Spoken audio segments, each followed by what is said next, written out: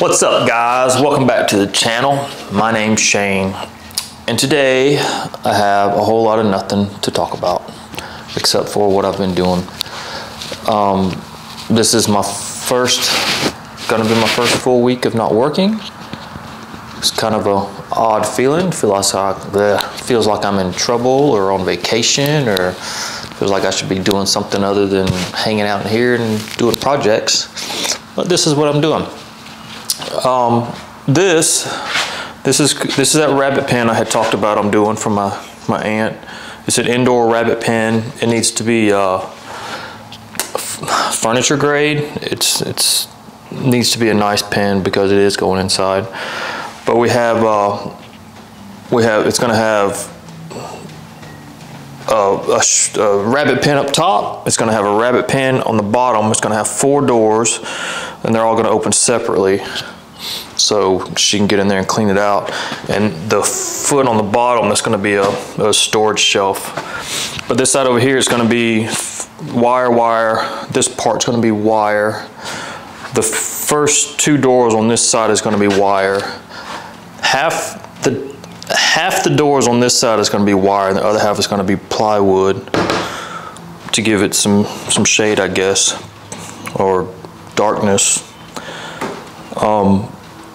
And then on the top is going to have a top, and it's going to have a little lip around the top of it. That way she can put something in here so her cats can get up here and lay down.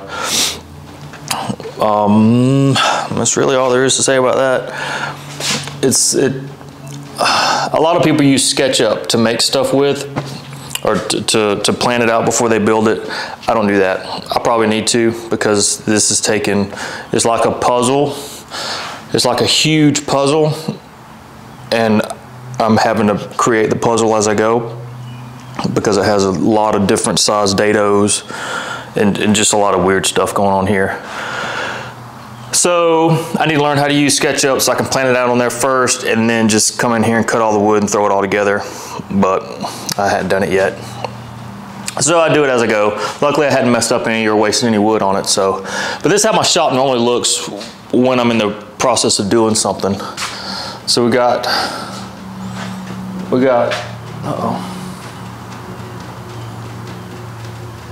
the rabbit pen going on here. I got my other tables all set up so I can do my dados, so I ain't got to keep changing out the blade. I'll come back to that shop vac in a second. This is what I've been using for the panels. She wanted it light, so I've been using thin stuff for the panels.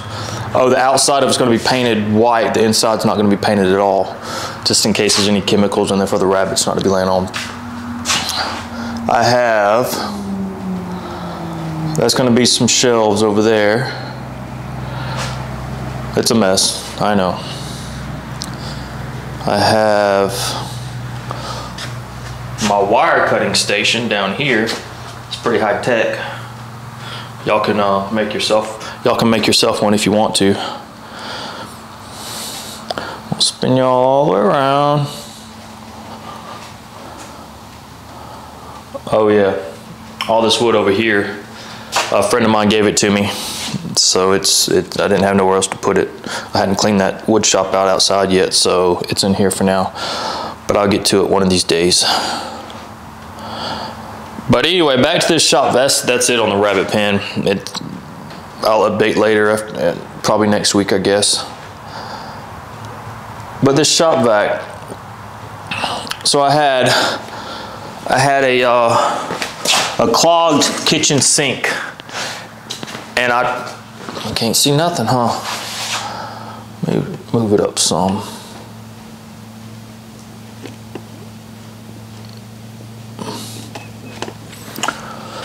Anyway, I had a clogged kitchen sink, so I went to Home Depot. I had to make 2 trips to Home Depot.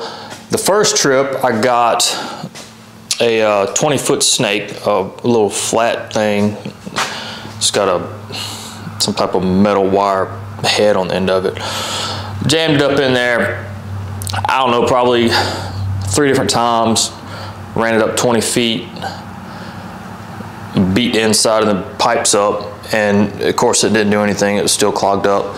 So I'm like, well, screw it. So I went back to Home Depot and I got 2 different types of Drano whatever, guaranteed to work in 7 minutes or your money back. Nah, didn't even touch it.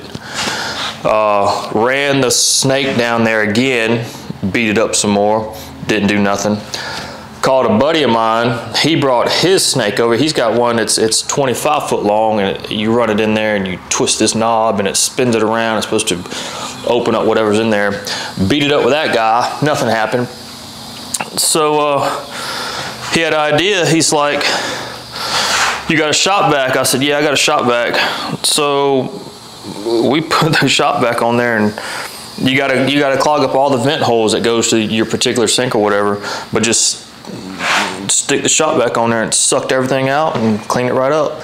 It was nasty, like old grease or something clogged it up, I guess. But it's just years and years of grease going down it, I guess.